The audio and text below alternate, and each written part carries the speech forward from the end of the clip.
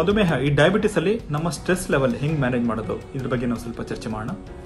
So stress ಅನ್ನೋದು ಎಲ್ಲರಿಗೂ ಇದ್ದೇ ಇರುತ್ತೆ, ಒಂದು ಮಾನಸಿಕ ಒತ್ತಡ ಎಲ್ಲರಿಗೂ ಇದ್ದೇ ಇರುತ್ತೆ. ಎಷ್ಟೋ ಪೇಷಂಟ್ಸ್ ನಾವು ಸ್ವಲ್ಪ ಟೈಮ್ ಸ್ಪೆಂಡ್ ಮಾಡಿದಾಗ ಯೂಶಲಿ ಈ ಪ್ರಾಬ್ಲಮ್ಸ್ ಬಗ್ಗೆ ಅವ್ರು ಡಿಸ್ಕಸ್ ಮಾಡ್ತಾರೆ. ಡಾಕ್ಟರ್ ನನಗೆ ತುಂಬಾ ಸ್ಟ್ರೆಸ್ ಇದೆ, ನನಗೆ ಆಗ್ತಲ್ಲ. ಎಸ್ಪೆಷಲಿ ಈ ವರ್ಕಿಂಗ್ ಪೀಪಲ್ ಲೈಕ್ ಈ ಸಾಫ್ಟ್ವೇರ್ ಇಂಜಿನಿಯರ್ಸ್ ಆರ್ ಎಸ್ಪೆಷಲಿ ನಮ್ಮ ಡಾಕ್ಟರ್ ಪ್ರೊಫೆಷನ್ ಇರಲಿ, ನಮಗೆಲ್ಲ ತುಂಬಾ ಸ್ಟ್ರೆಸ್ ಜಾಸ್ತಿ ಇರುತ್ತೆ. ಈ ಸ್ಟ್ರೆಸ್ ಇಂದ ನಮ್ಮ ಬಾಡಿಯಲ್ಲಿ ಹಾರ್ಮೋನ್ಸ್ ಉತ್ಪತ್ತಿಯಾಗಿ ನಮ್ಮ ಬ್ಲಡ್ ಶುಗರ್ಸ್ ತುಂಬಾ ಹೈ ಆಗೋ ಚಾನ್ಸ್ ಇರುತ್ತೆ. ಸೊ ಅದೇ ತರ ನಾವು ಸ್ಟ್ರೆಸ್ನ ತುಂಬಾ ಮಟ್ಟಿಗೆ ಚೆನ್ನಾಗಿ ಕಂಟ್ರೋಲ್ ಮಾಡಬೇಕಾಗುತ್ತೆ. ಒಂದು ದಿನನಿತ್ಯ ಒಂದು ಅಟ್ಲೀಸ್ಟ್ ಒಂದು 7 ಗಂಟೆಯಿಂದ 8 ಗಂಟೆ ಒಂದು ನಿದ್ದೆ ಬೇಕೇ ಬೇಕು, ಒಂದು ಸೈಕಲ್ ನಿದ್ದೆ ಬೇಕೇ ಬೇಕು. ಒಂದು ಸ್ಪ್ಲಿಟ್ ಮಾಡೋಕ್ಕಾಗಲ್ಲ, ಆವಾಗ ಒಂದು 2 ಗಂಟೆ ಮಲಗ್ತೀನಿ, ನೈಟ್ ಒಂದು 3 ಗಂಟೆ ಮಲಗ್ತೀನಿ ಅನ್ನೋದು ಬೇಡ. ಒಂದು ಸೈಕಲ್ ಒಂದು 6 to 7 hours ಸೈಕಲ್ ನಿದ್ದೆ ಬೇಕೇ ಬೇಕಾಗುತ್ತೆ. ಅದೇ ತರ ಡೈಲಿ ಸ್ವಲ್ಪ ಯೋಗ ಮಾಡೋದ್ರಿಂದ ನಮಗೆ ಸ್ವಲ್ಪ ಸ್ಟ್ರೆಸ್ ಲೆವೆಲ್ ಕಮ್ಮಿ ಮಾಡ್ಕೋಬಹುದು. ಅದೇ ತರ ಒಂದು ರುಟೀನ್ ಫಿಕ್ಸ್ ಮಾಡ್ಕೊಂಡಾಗ ನಮ್ಮ ಸ್ಟ್ರೆಸ್ ಲೆವೆಲ್ ತುಂಬಾ ಮಟ್ಟಿಗೆ ಕಮ್ಮಿ ಆಗುತ್ತೆ. So unwanted things like priority ಕೊಡಿ. ನಿಮ್ಗೆ ಯಾವ್ದು ಎಲ್ಲಿಗೂ ತುಂಬಾ ಕೆಲಸ ಇರುತ್ತೆ, ಅದನ್ನ ಪ್ರಯಾರಿಟೈಸ್ ಮಾಡಬೇಕು. ಯಾವುದಕ್ಕೆ ಏನು ಇಂಪಾರ್ಟೆನ್ಸ್ ಕೊಡಬೇಕು ಪ್ರಯಾರಿಟೈಸ್ ಮಾಡ್ಬಿಟ್ಟು ಅಲ್ಲಿ ಪ್ರಕಾರ ಮಾಡ್ಕೊಂಡೋಗಿ ತುಂಬಾ ಲೀಸ್ಟ್ ಇಂಪಾರ್ಟೆಂಟ್ ಇರುತ್ತೆ problem you can skip are you can postpone. So ಈ ತರ ನಾವು ಸ್ಟ್ರೆಸ್ ಮ್ಯಾನೇಜ್ ಮಾಡಿದಷ್ಟು ನಮ್ಮ ಬ್ಲಡ್ ಶುಗರ್ಸ್ ತುಂಬಾ ಕಂಟ್ರೋಲ್ ಇರುತ್ತೆ, ನಮ್ಮ ಲೈಫ್ ತುಂಬಾ ಸುಖವಾಗಿರುತ್ತೆ.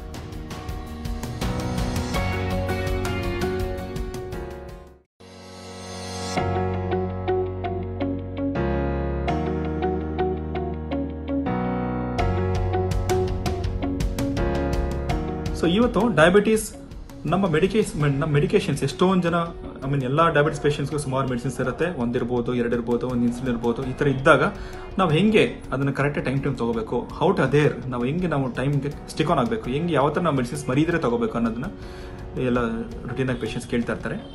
ಒಂದು ರುಟೀನ್ ಫಿಕ್ಸ್ ಮಾಡ್ಕೊಳ್ಳಿ. ಒಂದು particular time, for example brushing ಆದ ತಕ್ಷಣ ಅಥವಾ ನಿಮ್ಮ ಬಾತ್ರೂಮಲ್ಲಿ ಟ್ಯಾಬ್ಲೆಟ್ಸ್ ಇರ್ಬೋದು, ಆರ್ ತಿಂಡಿ ಟೈಮಲ್ಲಿ ಡೈನಿಂಗ್ ಟೇಬಲ್ ಹತ್ರ ನಿಮ್ಮ ಟ್ಯಾಬ್ಲೆಟ್ಸ್ ಇಟ್ಕೋಬಹುದು. ಅಥವಾ ಒಂದು ಬೇಕಾದ್ರೆ ಬರೆದ್ಬಿಟ್ಟು stick on to mirror R refrigerator, so that ಆ ಟ್ಯಾಬ್ಲೆಟ್ಸ್ ಆ ಟೈಮ್ ಮರಿಬಾರ್ದು. ಆ ಕರೆಕ್ಟಾಗಿ ಟೈಮ್ ತಗೊಳ್ಳೋಂಥ ಒಂದು ಅಭ್ಯಾಸ ಬೆಳೆಸ್ಕೋಬೇಕು. ಫಸ್ಟ್ ಸ್ವಲ್ಪ ಮಿಸ್ ಆಗೋ ಚಾನ್ಸ್ ಇರುತ್ತೆ. ಪದೇ ಪ್ರಾಕ್ಟೀಸ್ ಮಾಡ್ತಾ ನಾವು ಅದನ್ನ ಕರೆಕ್ಟಾಗಿ ನೆನ್ಪಿಟ್ಕೋಬಹುದು.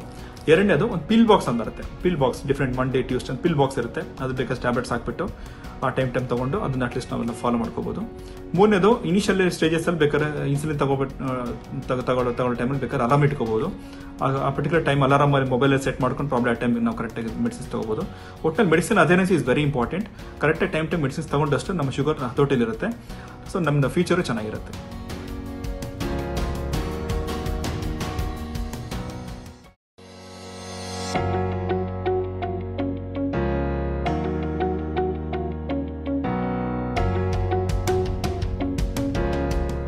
So what is importance of daily routine? ನಮ್ಮ ದಿನನಿತ್ಯ ಕಾರ್ಯಕ್ರಮ ನಮ್ಮ ಶುಗರ್ ಮೇಲೆ ಹೆಂಗೆ ಪರಿಣಾಮ ಬೀರುತ್ತೆ ಅನ್ನೋದ್ರ ಬಗ್ಗೆ ಒಂದು ಸ್ವಲ್ಪ ಮಾತಾಡೋಣ.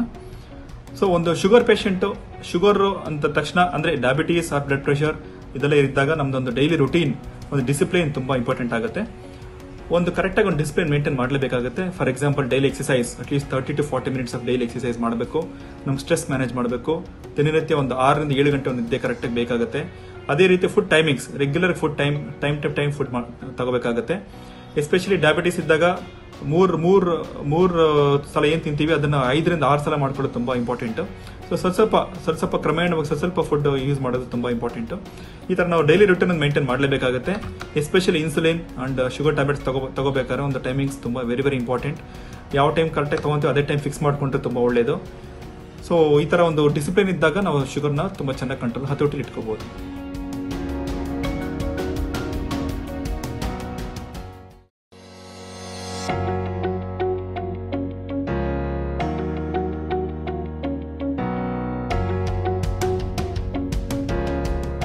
ಮಧುಮೇಹ ಮತ್ತು ಪ್ರೆಗ್ನೆನ್ಸಿ ಈ ಎರಡಕ್ಕೂ ಸಂಬಂಧ ಏನು? ಇದು ತುಂಬಾ ಇಂಪಾರ್ಟೆಂಟ್ ಅಂಶ. ಸೊ ಪ್ರೆಗ್ನೆನ್ಸಿಯಲ್ಲಿ ಆದಷ್ಟು ನಮ್ಮ ಶುಗರ್ ಲೆವೆಲ್ನ ತುಂಬಾ ಕಟ್ಟುನಿಟ್ಟಾಗಿ ಮೇಂಟೈನ್ ಮಾಡಬೇಕಾಗುತ್ತೆ. ಸೊ ಟಾರ್ಗೆಟ್ಸ್ ತುಂಬಾ ಸ್ಟ್ರಿಕ್ಟ್ ಆಗಿ ಟಾರ್ಗೆಟ್ಸ್ ಕೊಟ್ಟಿದ್ದಾರೆ. ಒಂದು ಫಾಸ್ಟಿಂಗ್ ತಿಂಡಿ ಮಾಡೋಕ್ಕೆ ಮುಂಚೆ ಶುಗರ್ ಒಂದು 90 ಒಳಗೆ ಮೇಂಟೈನ್ ಮಾಡಬೇಕು.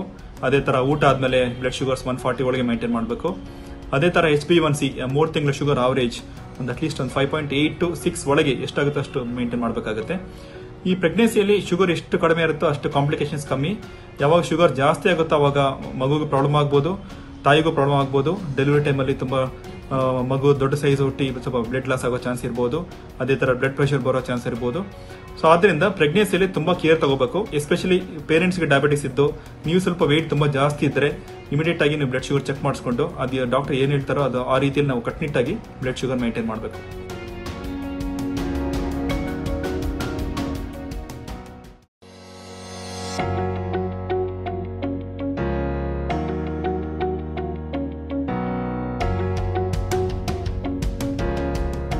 ಇವತ್ತು ಮಧುಮೇಹ ಪೇಷಂಟ್ಸ್, ಡಯಾಬಿಟಿಸ್ ಪೇಷಂಟ್ಸ್ ಅಲ್ಲಿ ಯಾವ ಥರ ಕಾಂಪ್ಲಿಕೇಶನ್ಸ್ ಆಗ್ಬೋದು ಅನ್ನೋದ್ರ ಬಗ್ಗೆ ಡಿಸ್ಕಸ್ ಮಾಡೋಣ. ಸೊ ಎಸ್ಪೆಷಲಿ ಟೈಪ್ 1 ಡಯಾಬಿಟೀಸ್ ಈ ಥರ ಪೇಷಂಟ್ಸ್ ಅಲ್ಲಿ ಲೋ ಶುಗರ್, ಹೈಪೋಗ್ಲೈಸಿಮಿಯಾ ತುಂಬ ಕಾಮನ್ನು. ಸೊ ಅದೇ ಥರ ಟೈಪ್ 2 ಡಯಾಬಿಟಿಸ್ ಪೇಷಂಟ್ಸ್ ಅಲ್ಲೂ ಈ ಥರ ಲೋ ಶುಗರ್ ಆಗೋ ಚಾನ್ಸ್ ತುಂಬ ಜಾಸ್ತಿ ಇರುತ್ತೆ. ಎಸ್ಪೆಷಲಿ ಇನ್ಸುಲಿನ್ ತಗೊಳ್ಳೋ ಪೇಷಂಟ್ಸು ಅಥವಾ ಕಿಡ್ನಿ ತೊಂದರೆ ಇರೋ ಪೇಷಂಟ್ಸು ಅಥವಾ ಯಾರು ಈ ಥರ ಫುಡ್ ಡಿಸಿಪ್ಲಿನ್ ಫಾಲೋ ಮಾಡಲ್ವೋ, ಯಾರು ಬೇಕಾದಂಗೆ ಇನ್ಸುಲಿನ್ ತಗೊಳ್ಳೋದು, ಬೇಕಾದಾಗ ಟ್ಯಾಬ್ಲೆಟ್ಸ್ ತಗೊಳ್ಳೋದು, ಟ್ಯಾಬ್ಲೆಟ್ ತಗೊಂಡು ಊಟ ಬಿಡೋದು, ಈ ಥರ ಪೇಷಂಟ್ಸ್ ಅಲ್ಲೆಲ್ಲ ಈ ಥರ ಲೋ ಶುಗರ್ ಕಾಂಪ್ಲಿಕೇಶನ್ ತುಂಬ ಜಾಸ್ತಿ ಇರುತ್ತೆ. ಅದೇ ಥರ ನಮ್ಗೆ ಹುಷಾರಿಲ್ಲದೆ ಇದ್ದಾಗ ಲೈಕ್ ತುಂಬ ಲೂಸ್ ಮೋಷನ್ಸ್, ಬೇದಿ, ಹೈ ಫೀವರ್, ಡಿಹೈಡ್ರೇಷನ್ ಈ ಥರ ಎಲ್ಲ ಇದ್ದಾಗ ನಮ್ಗೆ ಸ್ವಲ್ಪ ಲೋ ಶುಗರ್ ಆಗೋ ಚಾನ್ಸ್ ತುಂಬ ಜಾಸ್ತಿ ಇರುತ್ತೆ. ಈ ಲೋ ಶುಗರ್ ಆದಾಗ ಎಸ್ಪೆಷಲಿ ಲೆಸ್ ದ್ಯಾನ್ 70 mg/dl ಅಷ್ಟು, ಅದಕ್ಕಿಂತ ಕಮ್ಮಿ ಆದಾಗ ಯೂಶಲಿ ಈ ಸಿಂಪ್ಟಮ್ಸ್ ಬರುತ್ತೆ. ಒಂದು ನಡುಗ್ ಬರ್ಬೋದು, ಸ್ವೆಟ್ಟಿಂಗ್ ಬರ್ಬೋದು, ಅದು ತುಂಬ ಸುಸ್ತಾಗ್ಬೋದು. ಕ್ರಮೇಣ ಇನ್ನೂ ಕಮ್ಮಿ ಆದಾಗ ನಮ್ಮ ಕಾನ್ಷಿಯಸ್ನೆಸ್ ಸ್ವಲ್ಪ ಡಿಮ್ ಆಗ್ತಾ ಸ್ವಲ್ಪ ಡ್ರೌಸಿ, ಏನೇನೋ ಮಾತಾಡೋದು, ಕನ್ವರ್ಸ್ಕೊಳ್ಳೋದು ಆ ಥರ ಆಗ್ಬೋದು. ಇನ್ನೂ ಡೌನ್ ಆದಾಗ ಡಯಾಬಿಟಿಕ್ ಕೋಮಾಗ ಹೋಗ್ಬೋದು, ಈ ಥರ ಸಾಧ್ಯತೆ ಇರುತ್ತೆ.